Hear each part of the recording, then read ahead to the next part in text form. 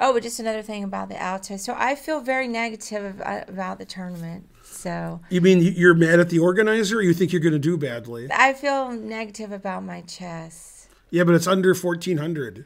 I couldn't feel, but you saying that puts pressure on me. Oh, you're gonna do great. You're in the bottom Do well, shit section. do well.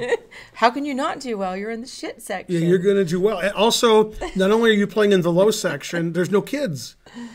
That's true. I mean, you got two advantages. I don't mind playing kids, and I obviously Thanks, Kangaroo. obviously couldn't have anything against the organizer because Peter's a good friend of ours.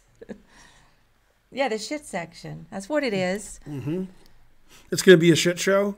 By the way, your section has most of the players. That's the big section. Yeah. Yeah, because we're all shit. No, it's not that. It's the most people in the U.S. Chess Federation under 1400. Thank you, P. Schneider. I know that. It's just, it's very disappointing. See, here, chess. let me explain why people who are lower Very rated think they're disappointing. bad at chess and they're not. It's a complicated explanation. You tell us we are. Now, focus. Okay, focus. Not you, them. If your rating is really high and you're better than everybody else, usually you keep playing chess when you're 1700, 2000, 2300, etc. When your rating is between 100 and 1000, which is half of the USCF, a lot of them are like, all right, I give up. Even though you're better than most people. Okay, there's billions of people in the world. If you're actually 700 strength, that's your strength. And you go out on the streets and you play people who haven't played in tournaments or haven't played chess online, you destroy them.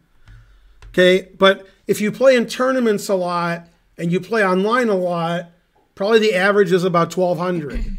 And so people who are rated 400, 500, 600 and never get better, there's a lot of people like that. They quit.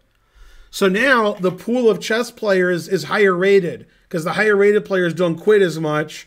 And the low rated players are like, I lost 30 games in a row. I quit. Rawr, I'm mad. And that didn't happen to me. I lost every game ever. When I was 5, 6, 7, 8, 9, and I played in a slow tournament, I scored about 15%. I lost almost all of my games. But I didn't say, well, I'm rated 900 for 3 years. I quit. I just kept playing. And then eventually you get better. Now, Karen's issue is she started as an adult. If she started when she was 6, she'd be super GM by now. But, you know, the truth hurts. Well, and Tough being an adult. I have a lot of responsibilities. I mean, I have I told you not children, to be an adult, and you didn't listen. and we have a home, you know, stuff breaks. And the stream yesterday, I mean, that was about 3 hours of work from me. That was like a 3-hour nap for to me. set that up. So I have a lot of stuff that I'm doing, and I like the stuff that I'm doing.